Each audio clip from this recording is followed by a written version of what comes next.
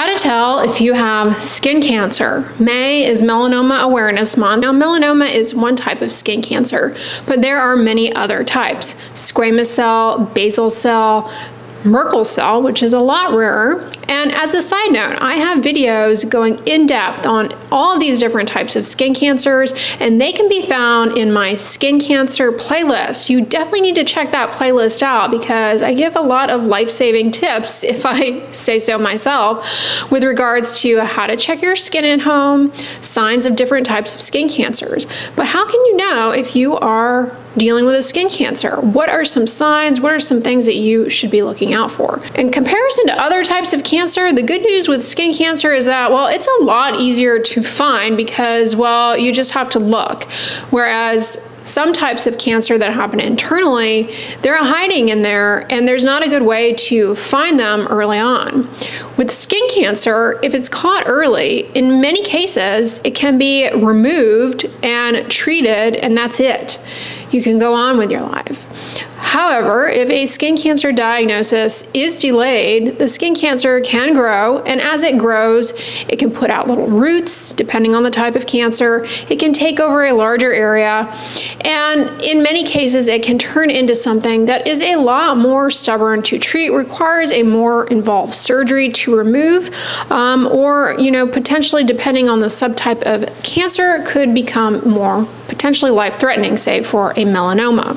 Something you may not realize about skin cancer is that it can happen pretty much anywhere.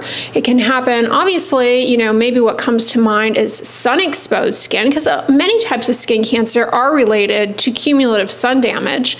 But really, you can get a skin cancer in places where the sun doesn't shine, like the bottoms of your feet, the genitals. You can get skin cancer in your scalp, your eyelids, the lips, your ears. So you really have to be very comprehensive when looking out for a skin cancer. Skin cancer also can pop up in your nails, your fingernails, your toenails. I suggest checking your skin at home on a monthly basis. And this is especially helpful if you're someone who has a lot of moles at baseline, but honestly, anyone can benefit from doing this. Now, you want to be really comprehensive when examining your skin and doing self-skin checks. You want to look at every spot. You want to make sure you part your hair and that you're taking a careful look at your scalp. You want to get a mirror and be able to examine your back. You want to be able to examine the backs of your thighs. Check out my video on how to do a skin check at home because I go step by step outlining the process in a streamlined fashion for an efficient total at-home skin check. Better yet, get somebody else to help you out. 2 sets of eyes are always better than one. Speaking of which, fun fact, hairdressers are our biggest ally in the skin cancer detection space because they detect many skin cancers in the scalp early on. They bring them to the attention of their client and say, hey, I think you should get that looked at. Skin cancers can happen at any age, but they are more common the older you get. Risk factors for certain types of skin cancers include cumulative sun exposure throughout your lifetime. If you're somebody who tanned a lot, went sunbathing, you got a lot of unprotected sun exposure, that definitely is a risk factor. Also, if you have ever used a tanning bed, that certainly puts you at risk. Being a paler skin type, having multiple moles that are atypical in appearance, also having light eyes, red hair, lots of freckles. Also people who have a weakened immune system, who are immunosuppressed. Say, for example, you have had an organ transplant, you have to take medications to suppress your immune system to prevent your body from rejecting your organ transplant. Well, that is an at-risk group for different types of skin cancers. They need more intensive monitoring by a dermatologist. Skin cancers can also happen in areas where you have had a skin injury, such as a chronic wound that hasn't healed properly. That is a potential site. Exposure to ionizing radiation is also a risk factor. Say, for example, you were treated with ionizing radiation for a cancer, and well, now the skin in that area is more at risk for developing skin cancers because the radiation does alter some of how your body surveys for cancer. What does skin cancer look like? Well, it can take on a variety of different appearances. Many things you might be under the impression are just like a pimple or a skin tag could in fact be a skin cancer. But as a general rule of thumb, here are some tips. A worrisome feature is a mole that starts to change in appearance. Now, when it comes to moles that are dark in color, if they start to change appearance, you really want to look at them for the following features because these following features are suspicious for perhaps a melanoma. They're called the A, B, C, D, E's of melanoma. The A stands for asymmetry. If you have a mole that all of a sudden becomes asymmetrical, meaning you draw a line through the center of it and it's not the same on either side, that is potentially concerning. The B stands for borders. There are irregular shaped borders or sort of blurred borders. That would also be worrisome. Color is the C. Having multiple colors or a change in color, all of a sudden an area where it's like very black or there's some redness, that would be worrisome. D stands for diameter. Anything that becomes larger than, say, the head of a pencil eraser, roughly 6 millimeters in diameter, that is something that may be worth paying more attention to because potentially it could be signs of an evolving skin cancer. Speaking of evolving, that is what the E stands for. So basically something that has evolved to have these changes and is, kind of becoming different as time goes on, that is more worrisome. So that's more in line with moles that you have that might be changing or dark spots that may be changing in line with potentially worrisome for melanoma. But another sign outside of the ABCDEs is called the ugly duckling sign. Basically, if you stand back, especially if you're someone who has a lot of moles, you stand back, you look at yourself, and yeah, you've got a lot of moles, but there's just one that looks different. It stands out, and maybe you never noticed it before, but it just looks unusual in comparison to your other moles. It's called the ugly duckling sign. But there are also many non-melanoma skin cancers, and truthfully, these are actually a lot more common than melanoma. They become increasingly more common as you get into your older years. They can take on the appearance of a dome-shaped growth, sometimes with an overlying dilated blood vessel, or maybe you have this rough, scaly patch, or you may have this stubborn sore or ulcer that just does not seem to heal. Speaking of things that don't heal that are worrisome for a skin cancer, if you're an older adult especially, but really anyone, if you get what you think is a pimple and it does not go away, that is suspicious. Pimples, while you can continue to get many pimples, an individual pimple should go away on its own. So that is worrisome.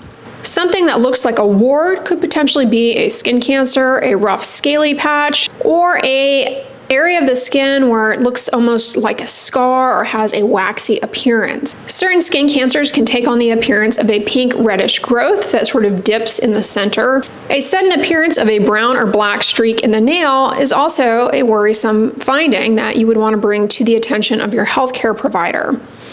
A skin spot concerning for a skin cancer may have some symptoms associated with it. It can itch, it can bleed, it can have a pins and needles tingling sensation because sometimes little blood vessels course throughout the skin cancer, and that's what makes it more prone to bleeding, or little nerves are coursing through it and get entrapped, and that's what gives that pins and needle sensation or causes pain or itch or discomfort.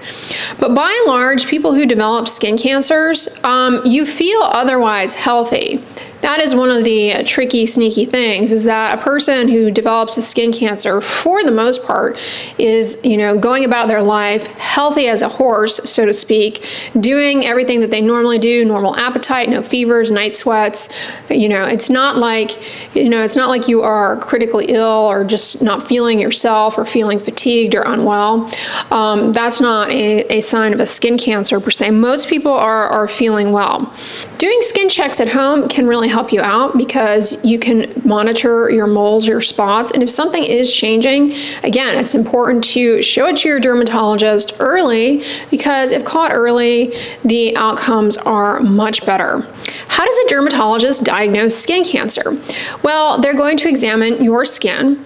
They're going to look at the given skin spot of concern with something called a dermatoscope. We can look for certain features, but if it is something that is truly worrisome for a skin cancer, a skin biopsy will be needed. And that sounds really scary. Oh my gosh, a biopsy. A skin biopsy is not as scary as it sounds. It involves just putting a little numbing medicine in the spot and removing the spot, and depending on the size, location, stitching it up. But it's something that is done in your dermatology visit. So when you make an appointment with a dermatologist, they examine your skin. If they find something, or the spot that you're worried about, they're worried about too, they can do a biopsy right then and there. So the biopsy is the skin spot that's been taken out. And the biopsy is put into a bottle with preservative in it, and that is sent to a dermatopathologist. So the dermatopathologist takes it, and their lab technicians process it into slices, and they look at the tissue under the microscope, and they look for cancer cells. And if they find them, they put that in their report. They also comment on the extent and things of that nature. They may, in some cases, take the biopsy and do some special laboratory tests on it, special stains, markers for cancers. Once all that information comes together in a biopsy report, then the dermatologist can go from there. In a lot of cases, the biopsy is the treatment, is the cure. They got it all out with the biopsy. That's, you know, especially if caught early, sometimes that's the outcome. In other cases, more treatment would be needed, such as another surgery to make sure to get it all out. And in some cases, depending on the location, the size, the type of skin cancer, you may need to have a special type of skin cancer surgery called Mohs surgery. Mohs surgery basically is a surgical approach to removing skin cancers, where you take little pieces, piece by piece, to make sure you get all of the cancer out. But at the same time, because you're going in this step-by-step fashion, and you're examining the tissue under the microscope at the time of removing it, the surgeon is actually taking the skin cancer out piece by piece and taking it over the microscope and looking at it and saying, did we get it all? No. All right, let's go back and take some more. All right, did we get it all? All right, no, let's go back and take some more. Oh, we got it all.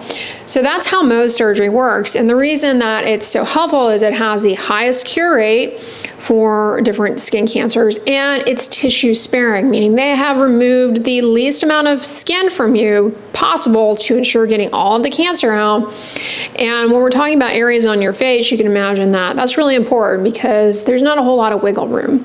Speaking of which, in some cases, your dermatologist, Mohs surgeon will need to do a special type of repair to cover the area that they have cut out. So that might involve a flap or a graft or something of that sort. All of that is a bit above and beyond the scope of today's video. All right, guys, so those are some general pointers on how to tell if you have a skin cancer. In the description box, I will link some websites where you can look at images. The reason I don't include them in this video is that they are a bit graphic in nature, and YouTube will remove the video if I include them. So I will put them in the description box. They are publicly available, so you can go and look at them there. Also, check out my skin cancer playlist, where you can learn all about basal cell carcinoma, squamous cell carcinoma. You can learn about melanoma.